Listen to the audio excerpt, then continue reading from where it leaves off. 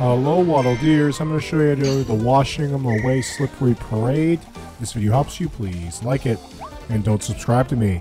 Alright, the first thing I did is I ignored the first water thing, the water fill up, and I just ran around those obstacles. Now my main goal is to only fill up once through this entire run. Filling up does not stop the time, and then you will lose. If you fill up more than once, you're not going to get the proper time that you need. So I even ignored those guys and just took the hit, and then went right over. Alright, you gotta save every second here. They don't really give you too much time to do this. I even tried to get rid of my water there, and that was an accidental suck up right there. So I really actually would have been better if I would have spat out my water with Y and then refilled up here and jumped around all those enemies. Probably would have saved me even more time.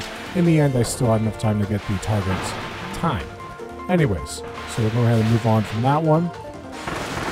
Again, just kind of get those guys out of the way.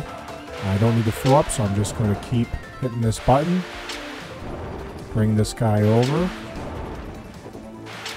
And I did actually have a little bit of a screw up here as well. I did it late, but I hit the corner and was able to slip through.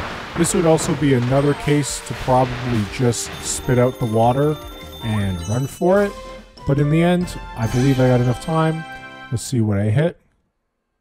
Yeah, 17. So I had 3 extra seconds. As you can see, it can be optimized. But if this video helps you, please like it. And don't subscribe to me. If you found this video particularly helpful, please consider giving me a super thanks in the description below. Thank you.